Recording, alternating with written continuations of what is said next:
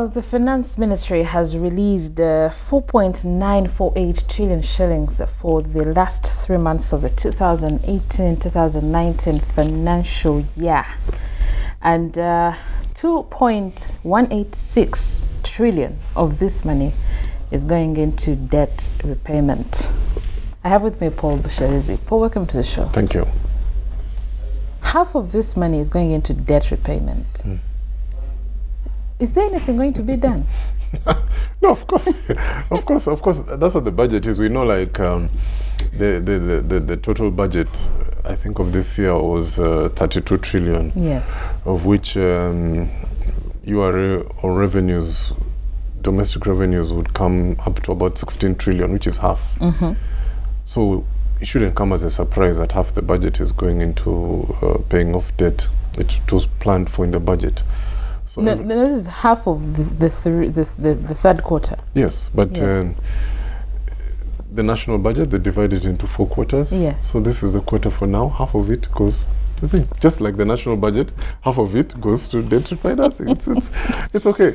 Does that mean it's planned for? Is our debt burden therefore, set to decrease or improve or what? No, yeah, that's a big debate whether our debt is sustainable. The money we've borrowed, if you're paying off 50% of your budget to paying off your debt, is that a sustainable situation? I mean, ideally, you should not be having debt. Yeah, that would be good. Yeah, if you didn't have debt, that would be fantastic. But obviously, our needs are huge in terms of need, like for roads and power and even education and health. They're so huge. We can't do it within our own budget or what our revenues. So we need to we find ourselves borrowing. I think what should be of major concern, of course, what should be a major concern is what are we using our debt for? If our debt is being used to buy wines and perfumes and wigs and what, then you'll be worried. But the budget shows our debt is being used to build roads, to build dams, to put into education and health and what. That's important because if you build a road, economic activity is created. Yep. And hopefully more revenues. And we can pay off our debt. So that's what everyone should be looking at. Where are we putting this debt? Yeah, that's okay. But I'm worried that this money has been set to, say, work on people's salaries, work on ABCD, but then the biggest chunk is going to debt. No, half.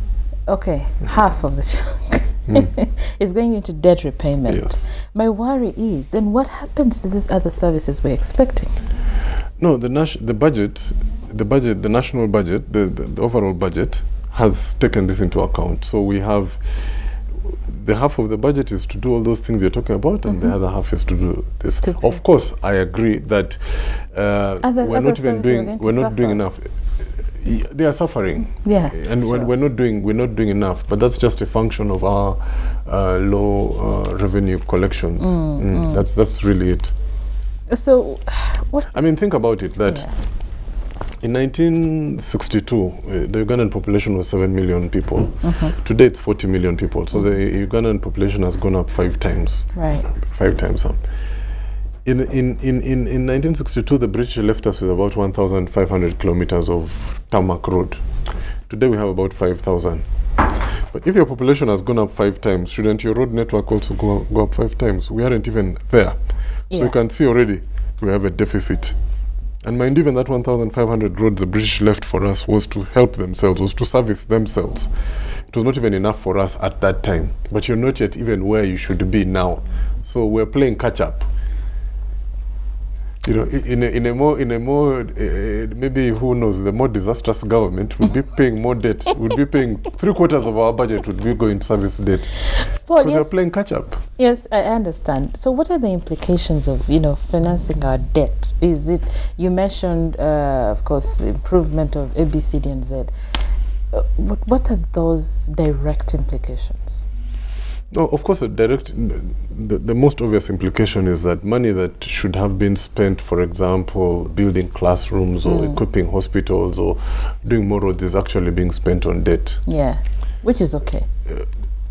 Well, ideally, as I said as I began, if we had no debt, everything would go this way. But we have debt. It's a reality of our lives. Yes. So that's the direct implication, that everything we have around our services and infrastructure are not getting as much money as they require.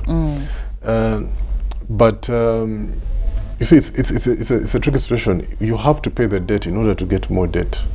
Wow. Yeah, because we're going to need more debt. Is that what we're doing? We're going to need more debt going into the future, even more debt. So we're not reducing on the debt we have. I don't get it. No, we're increasing. We have to. We must increase our debt. Paul, in real life, you borrow.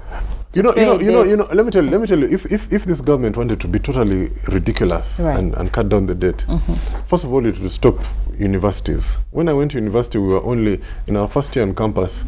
The total intake at university was 2,000 students. So we could cut down our costs and say, okay, we go back to the old days, 2,000 only. UPE, stop it. Free health, stop. Then what happens? You're cutting down your costs so that you don't need debt. Exactly. You see, the population is growing. You have to service the guys. Your economy is not moving as fast as it is because it is not enabled by these things like infrastructure. Your roads are too little. Paul, your power is too little. You're not in government. No, actually, it's the other way around. It's sad that I'm not in government. Because you. So what happens if you implemented something like that? It would be a disaster. Exactly. So that's why you have to incur debt to do these other things. And pay debt. And you pay it back. So your credit. You imagine if you lend me money and I don't pay you back. Next time you won't want to lend me. So you pay me and I make sure I pay you back on time. So when I come back to you, you say, oh yeah, this guy's a good payer. You lend me some more money. And the cycle goes on and on and Absolutely. on. Until the catch-up is done. Yeah, it's going to catch up. Once all your people are educated, once all your places, roads are done, you've got enough power, you can generate economic activity, you pay it off. Thank you, Paul. You're welcome. I'm still grateful you're not in government.